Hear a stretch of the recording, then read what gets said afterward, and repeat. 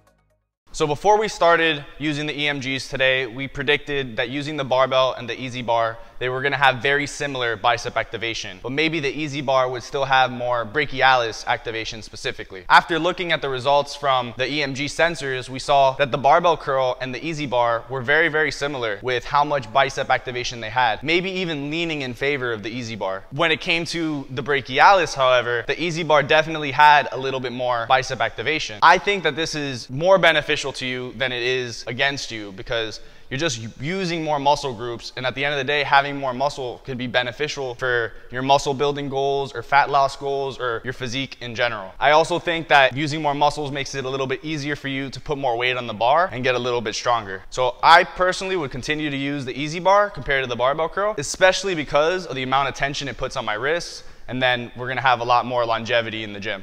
Thanks for watching, everybody. I'll see you guys next time. If there's anything specific that you want me to go ahead and study or any comparisons you'd like me to do, please comment below.